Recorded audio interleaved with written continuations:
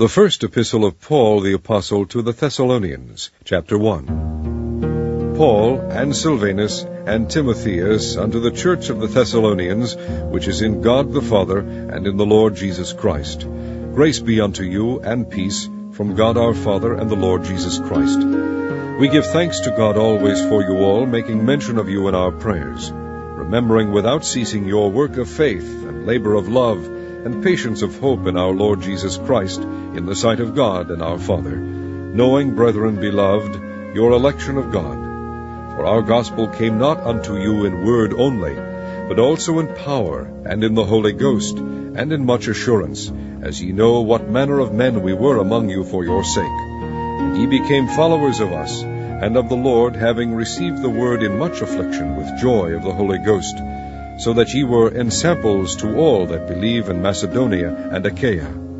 For from you sounded out the word of the Lord, not only in Macedonia and Achaia, but also in every place your faith to Godward is spread abroad, so that we need not to speak anything. For they themselves shew of us what manner of entering in we had unto you, and how ye turned to God from idols, to serve the living and true God, and to wait for his Son from heaven, whom he raised from the dead, even Jesus, which delivered us from the wrath to come.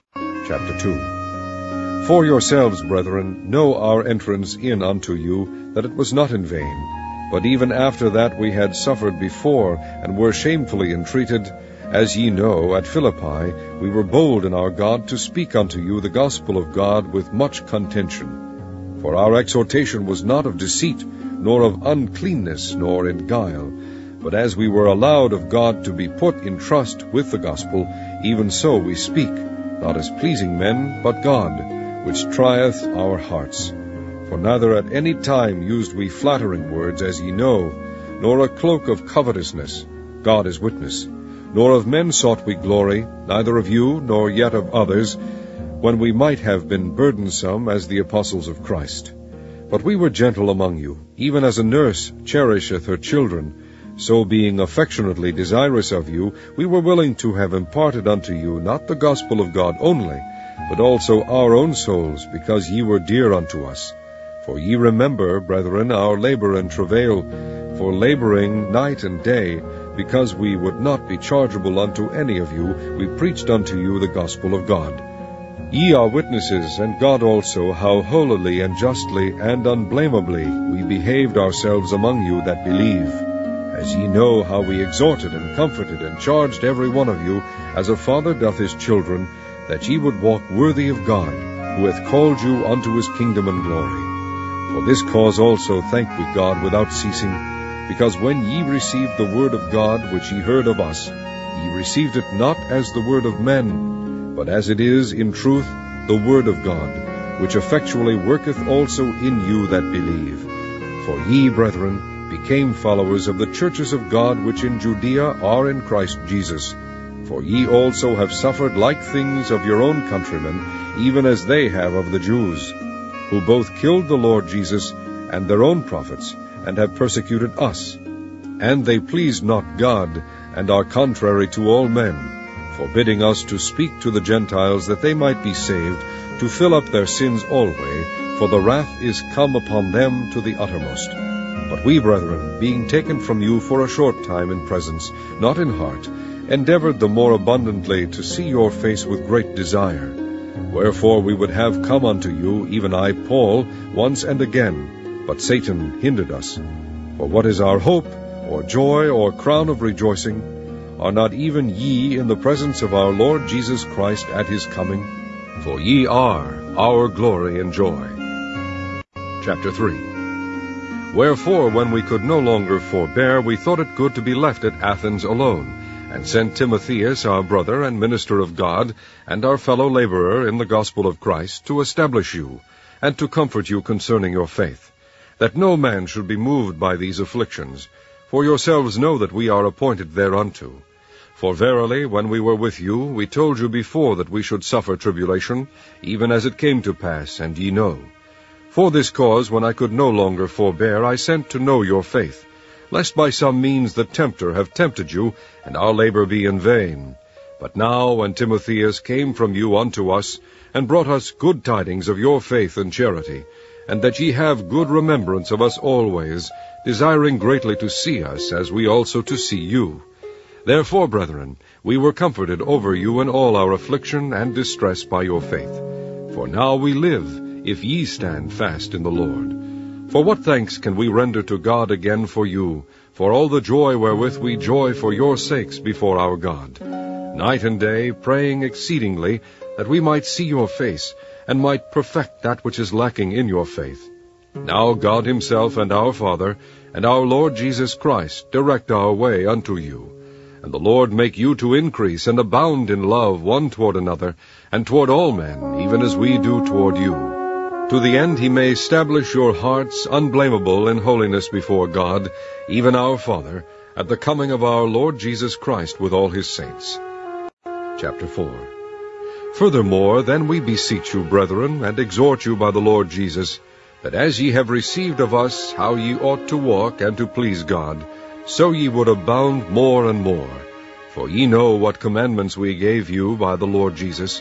For this is the will of God, even your sanctification, that ye should abstain from fornication, that every one of you should know how to possess his vessel in sanctification and honor, not in the lust of concupiscence, even as the Gentiles which know not God, that no man go beyond and defraud his brother in any matter, because that the Lord is the avenger of all such, as we also have forewarned you and testified. For God hath not called us unto uncleanness, but unto holiness. He therefore that despiseth not man, but God, who hath also given unto us his Holy Spirit. But as touching brotherly love, ye need not that I write unto you, for ye yourselves are taught of God to love one another. And indeed ye do it toward all the brethren which are in all Macedonia. But we beseech you, brethren, that ye increase more and more, and that ye study to be quiet, and to do your own business, and to work with your own hands, as we commanded you, that ye may walk honestly toward them that are without, and that ye may have lack of nothing. But I would not have you to be ignorant, brethren, concerning them which are asleep, that ye sorrow not, even as others which have no hope. For if we believe that Jesus died and rose again, even so them also which sleep in Jesus will God bring with him.